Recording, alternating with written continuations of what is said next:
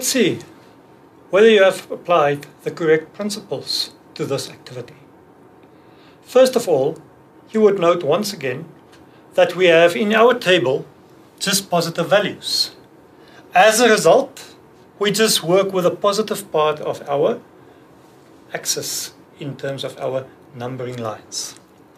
With the quantity changing from 0 to 70, on my horizontal axis I show or represent then the quantity values. But remember, with the quantity starting at 20 going up to 70, my intervals needs to be the same. Therefore, I start with a quantity of 10, 20, 30, 40, 50, 60, and 70. Similarly, my price range is from 100 to 50. But to construct the graph properly, I need to use intervals of 10 starting at 10. 10, 20, 30, 40, 50, 60, 70, 80, 90, and 100. The vertical axis represents my price. In order to construct the graph, I need a y or price value and a corresponding x or quantity value.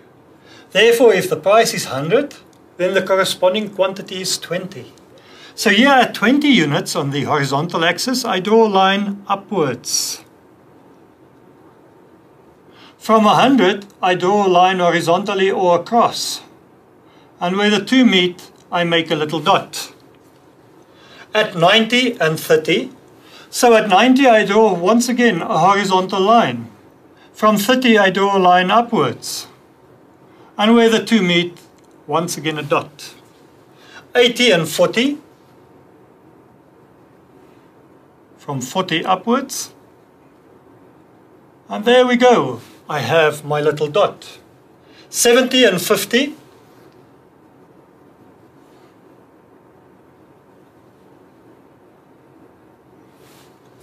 $60 and 60, from 60 rand across, from 60 units upwards, and where the two meet, I make a dot. And then lastly, 50 and 70.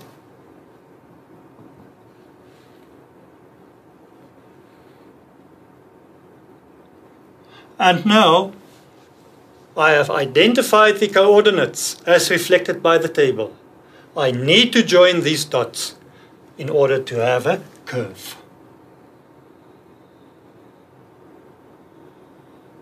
And there you can see the curve that represents the data in the table. But most important is the methodology behind how you construct a graph. And if you apply this methodology, you will never battle with graphs that follow.